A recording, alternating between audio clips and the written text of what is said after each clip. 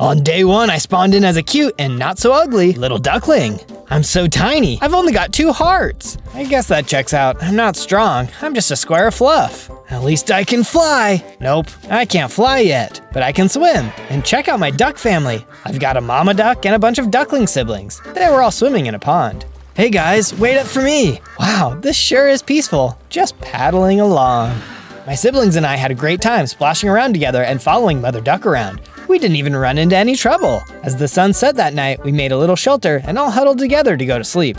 Maybe this will be an easy 100 days of survival. Hey, a duck can dream. On day 2, we were all awoken by the sound of loud barking. I looked around and saw we were surrounded by some mean-looking dogs. Our little duck shelter was super weak. The dogs got right in and started attacking us. Oh no! I would have to be brave. Feel the wrath of my mighty beak. I tried to fight back, but I instantly realized that a little duck stands no chance against big mean dogs. We would have to make a run for it. My duck family and I fled away, waddling as fast as our little webbed feet could take us. But it was no use. The dogs ended up surrounding us again. I have to do something. Whoa! Next thing I knew, I was tumbling fast down a steep hill. Ouch! Oof! You could definitely say I was on a roll. I fell with a splash into some water at the end of the hill. I was nowhere near my family anymore. They were all still far above me. My family was being kidnapped. I did what I could to find my way back in time to save them, but by the time I arrived, everyone was gone. This is not good. What'll I do without them? I made my way back to where I first saw my family. I wish I was playing with the other ducklings right now. I don't want to be all alone. If I wanted to survive long enough to find out what happened to them, I'd have to find someplace to hide. I noticed a little hole along the edge of the pond and ducked into it. No pun intended. I waited out the night there and decided to track down my duck family in the morning. On day 3, I woke up without any issues from the other predators. I hopped out of the hole in hopes of seeing that my family had returned. But to my great disappointment, there were no signs of other ducks around. With nothing else to do, I went around and started collecting and mining materials to build a better shelter. I didn't want to be out in the open if the dogs returned. I'll have to be smarter than the average bird brain when I build this shelter. I need to keep the big, bad dogs out. Eventually, I had a good amount of supplies and started crafting my craft table, wood tools, and then began the beginnings of my little house by the shore of the pond. Location, location, location. This house had a great view. It was the perfect spot for a duck like me. On days 4 to 5, I still needed lots more materials for my base. I had to waddle off a little farther away from the pond to get more materials. Suddenly, I saw a peacock in the distance. I came closer and asked the peacock if I could get some wood. I explained my situation to him. The bird gasped. My family was kidnapped by a group of dogs, too. No way! What are the chances of that happening? Do you know where our families were taken? The bird wasn't sure, but explained that they were being kept somewhere so their feathers could be harvested over and over. That's awful, ruining lives just for some measly feathers. We heard a rustling and out jumped an ocelot. The peacock was instantly spooked and ran away. I wish I could get away. But that wasn't an option for me. I would have to be tough. I was only a tiny duck, but I wanted to find my family. I couldn't let this cat ruin my chances to do that. I was able to dodge a lot of the attacks the cat threw at me. Then, without too much trouble, I defeated that rascally cat. You were a bad putty-tat. Once the cat was gone, I could feel myself changing. I was leveling up. I wasn't a little duckling anymore. I was a little bit bigger duckling. I had extra hearts, and let's test out these wings.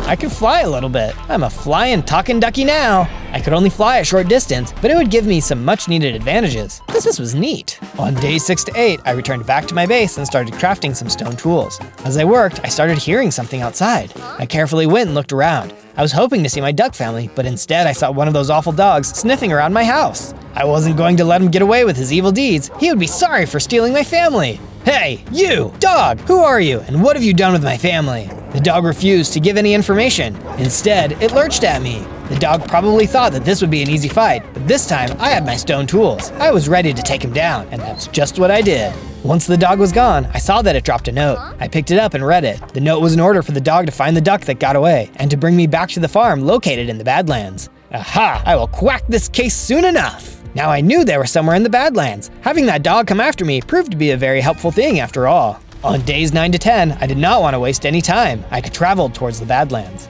Having my new ability to briefly fly came in handy. Whenever I'd come across ravines or other obstacles, I could flap my way right across them. Up, up, and away! By and by, I made it to the Badlands with no harm done. I spotted the farm, but it didn't look so much like a farm. It looked more like a prison. There were so many sad animals fenced in and caged up. So many birds in cages. That's so mean. Birds need to be free to flap and fly. They shouldn't be cooped up.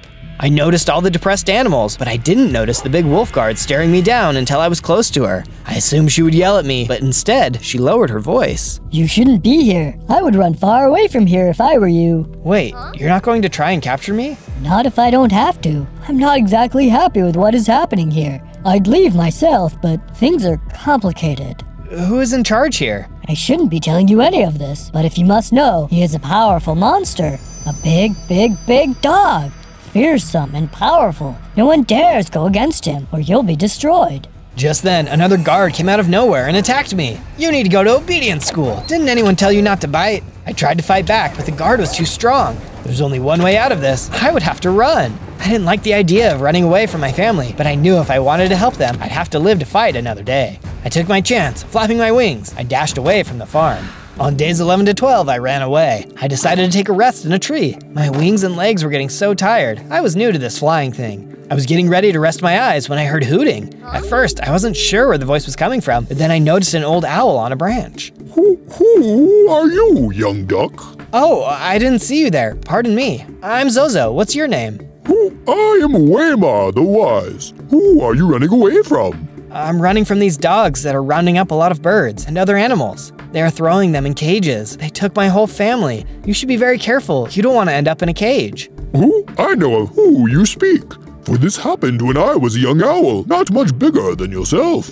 Animals were being taken from their homes and forced to do the bidding of their captors. We fought together and eventually defeated our foe. I'm much too old to fight again, but I can see the world is in need of a hero. Perhaps that hero is you, Zozo. Who? Me? I don't know about that. I wasn't so sure that I could save the day. I couldn't even defeat one of the guards, but I knew I would do whatever I could to help my family escape. I bid the old owl goodbye and thanked him for his wisdom. I headed back to my base. I needed to regroup and figure out a plan. On days 13 to 15, I woke and realized what time it was. Upgrade time! I wasn't strong enough yet to go up against these dogs in the Badlands, but I could make my base more secure. After all, they could be sending more dogs out to grab me at any minute. So I started improving my little lakeside home. Man, I can't believe Big Dog is capturing all these animals. It's so messed up. If I didn't figure out something quick, more animals would be in trouble. I finished my upgrades and really wished my duck family could see the home I was building for them. I think they would get a quack out of it. Thinking of them made me get an idea. I could totally have them with me, just in a different way. A statue way. You know what time it is, right? Statue making time. I began building and thought about how the ducks taught me a lot. Life should be spent with the ones you love and being free as a bird. I liked the way it was coming along. The statue family would keep me company until I rescued my real family. I was really getting into building the statue when I heard a bird chirping excitedly. It was the peacock that had run away from the wild ocelot. Well, bless my soul, it's you. Good to see you're still alive after that run-in with the cat. Yeah, me too. My name is Zozo, by the way. I'm Taffy. I noticed your nice lake house. Did you build that all on your own? Yep, now I'm working on a statue of my duck family that got taken away. It's hard living on your own, isn't it? I miss my family too. Say, you could live here with me if you want. We can keep each other safe. I am working on a plan to rescue our families. Taffy thought that sounded great. As long as I won't be too much of a burden. I went inside and I made sure that she had everything a bird could need. On days 16 to 19, I decided it was past time I got around to making some iron weapons. I wandered around the area, and after a bit of flying around, I spotted something interesting. It was a mine shaft. Bingo! I entered the mine and followed the maze tracks to some iron. Of course, it wasn't a walk in the park down in the mines. It was a walk in the dark.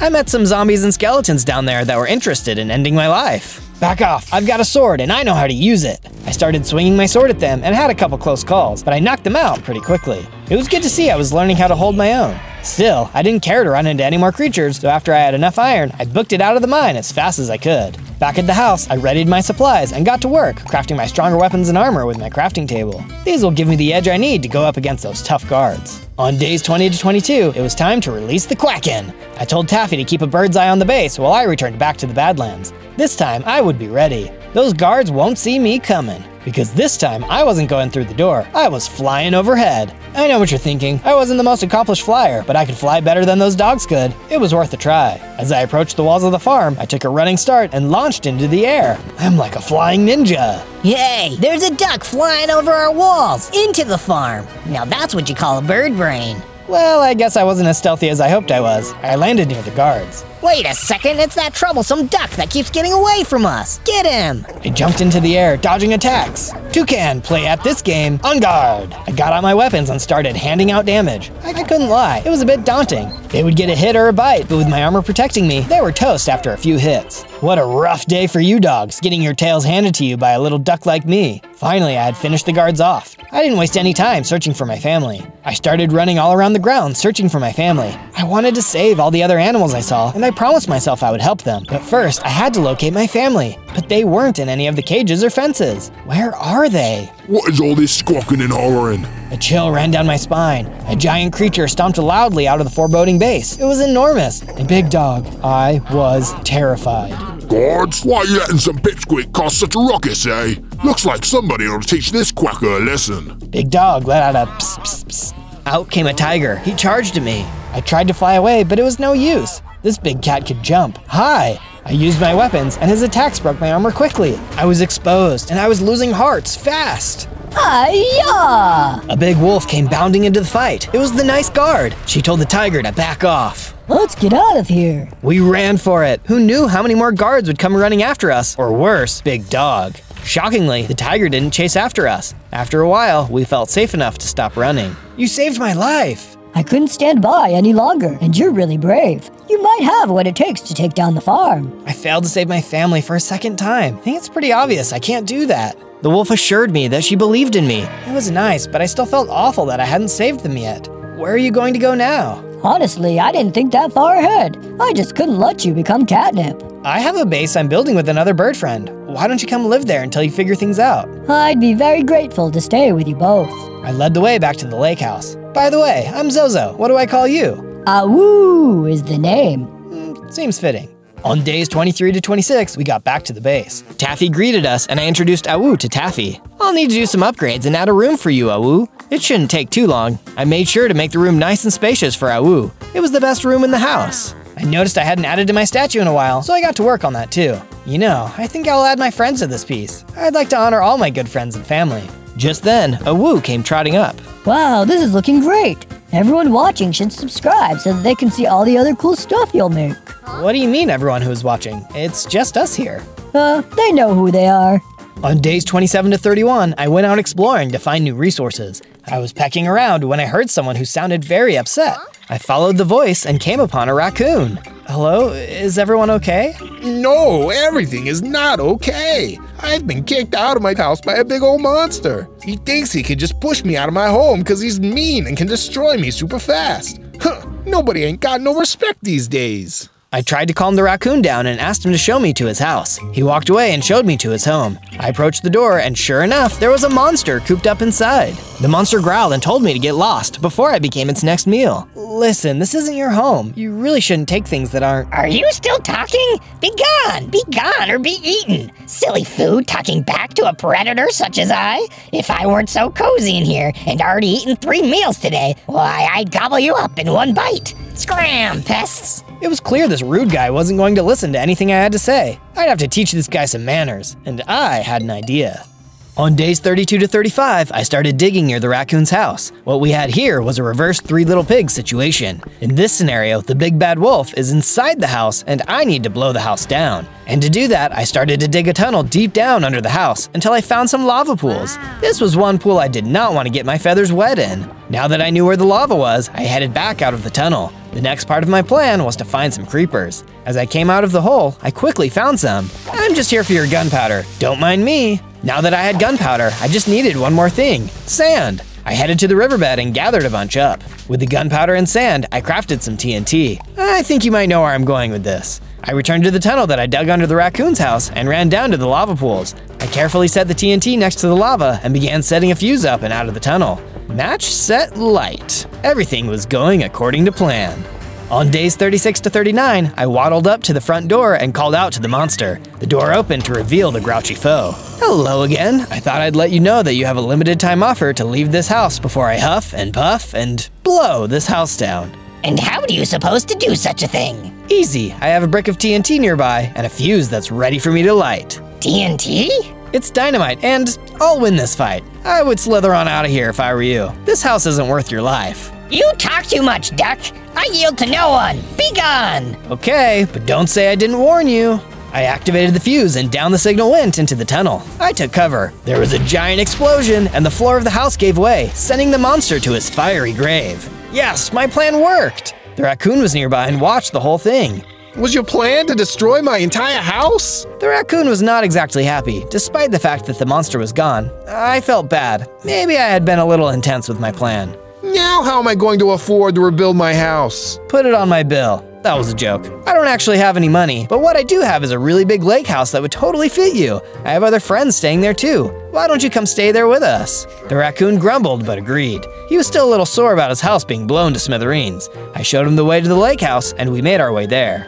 On days 40 to 43, we arrived back to the lake house. The raccoon sure was a grouchy fellow, but something about him was endearing too, like an angry little elf. They're just adorable when they get mad. You can't help but smile when they yell at you. I showed the raccoon around and created him a raccoon-tastic space for his home. I went over to my statue creations. We had my duck family and Taffy. I loved how it was looking. It was only right to build a statue of the raccoon too. I started building the raccoon statue. Looking at all these family and friends in the statues made me think about another creature that had been so nice to me, Waymar the wise owl. I didn't want anything to happen to him. Maybe I'll go visit him and see if he would like to stay at the house. We are safer in numbers. I don't want him getting captured. On days 44 to 49, I returned to the tree where the owl lived. I found him sitting under the tree, but he didn't look so good. Mr. Waymar, are you okay?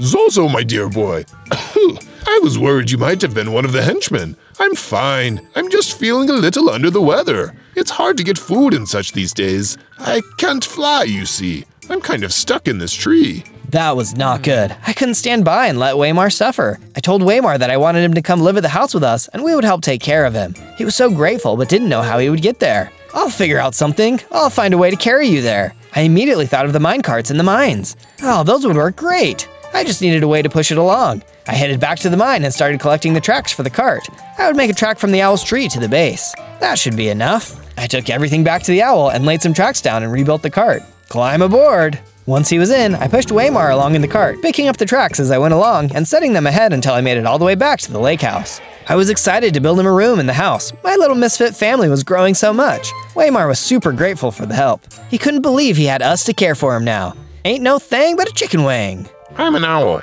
On days 50 to 53, I decided to go deeper in the mine to find some diamonds. I hadn't seen diamonds yet, but I was certain I'd run into some if I went a little farther in. As I went deeper, I ran into a big stinky toad. I smell something most foul, and it's not me. Aha! Care for a slice of my sword? I swung my sword while the toad tried hitting me with his tongue.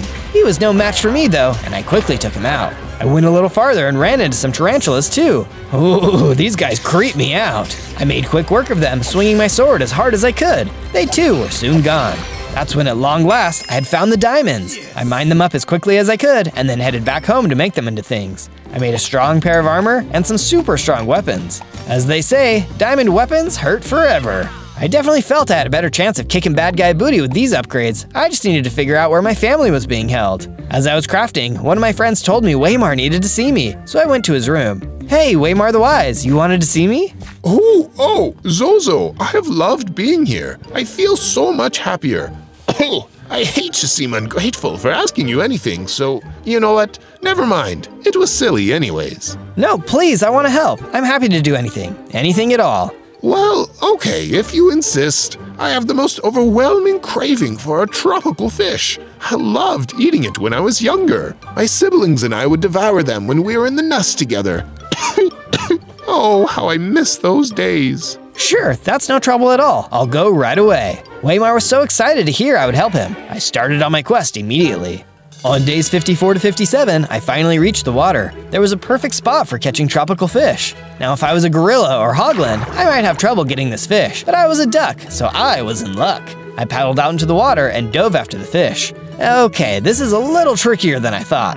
I spotted a school of fish and started swinging my sword. Eventually, I got one. I kept swinging until I had gotten a few more. Well, now to simply swim back to the shore with no problem. Ah! Somebody bit my tail feathers. It was a shark. I was under attack. Actually, I was more over attack as the shark was below me. Oh, you like picking on smaller fish, do ya? Wait a second, don't you eat smaller fish too? Well, yeah, but that one was supposed to be mine. Now scram! I fought the shark. It was tough, but eventually I won thanks to my upgrades. Oh, check me out, I'm growing. I'm a much bigger duck now. I had leveled up, finally. Hey, maybe I can fly now. I thought a happy thought, took off running, and started flapping my wings. I zoomed into the air. This was amazing. I can fly, I can fly, I can fly! On days 58 to 62, I arrived back in the base with the fish. As I climbed into the base, I saw that Waymar was even worse off. Oh no, Waymar, you don't look so good. Here, I brought you your favorite fish. This should help. Thank you, Zozo. I don't have the energy to eat it just yet. Let me just put it here. I remember when Mother would return home with the fish back in 1932, just as you just did. She liked them lightly pan-fried and put a dollop of cranberry sauce on the side. Waymar? Waymar? Waymar suddenly passed away with a smile on his face. I wondered if I had gotten him the fish sooner, if I would have saved him. But I was also glad he took his final breath, knowing he was cared for and not alone. He was going to be very missed.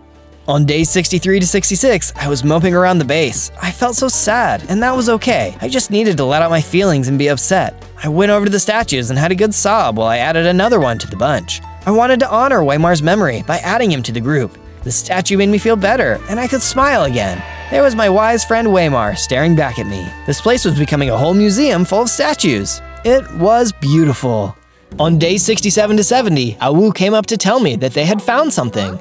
It's a note from Waymar. You're going to want to read this. I took the note and read it. Zozo, check out the old fort east of here. Your family might be there. And remember, things aren't always what they seem. Just because you can't hear or see something doesn't mean it isn't working. Believe in yourself and your plans. What was that supposed to mean? It was a nice sentiment, but I feel like it was some kind of coded message. I'd try to remember that. Well, Awu, looks like I need to follow these clues. Can you help keep watch over the lake house while I'm gone? Awu was up for the task. In the morning, I would take my leave. On day 71 to 74, I went in search of the hidden prison in the tundra. As I traveled across the snowy forest, I spied a fort hiding in the mountains. Is that it? I saw that the fort was active and that there were guards that looked just like the ones from the farm. They were carrying large shipments of feathers out of the fort. This place must be a prison where the other ducks and birds are being held captive. They are harvesting their feathers. My blood boiled. I didn't waste another moment. I drew my diamond weapons, and with my diamond armor, I charged in. I started swinging my sword with all my mighty duck strength. Those guards didn't stand a chance. I couldn't believe how easily I blew through them all. Feel the wrath of my revenge. I made my way into the prison, cutting down anyone who stood in my way. I was feeling like I could take on anything at this point. On day 75 to 78, I reached a room that looked important. I barged in, unafraid, and saw the tiger that had almost destroyed me back at the farm. I felt a tinge of fear creep back into me. Did I have what it took to go up against him? Regardless, what choice did I have now? My family could be in this very room. I shook off my fear and went head-to-head with the cat. Or clawed a sword, rather. This tiger was still tough. I got lots of good hits in, but he was so strong. It wasn't doing that much damage. He was good at blocking, too. He even scratched me a few times. And I saw tons of birds in cages. Maybe my family wasn't here. As we fought, I noticed a big lever. It looked important. I took a chance and hit it hard. All of a sudden, the cage door swung open. The birds were free. The tiger was in shock at his sudden misfortune. What's the matter? Cat got your tongue? Some of the birds started to attack him. While he was distracted by all of the birds flying out of their cages, I was able to attack his weak spot. He was done for. The tiger was no more. I looked around the room and saw my baby duck siblings. They were so excited to see me and couldn't believe how much I had grown. I was so relieved to see them. And where's Mama Duck?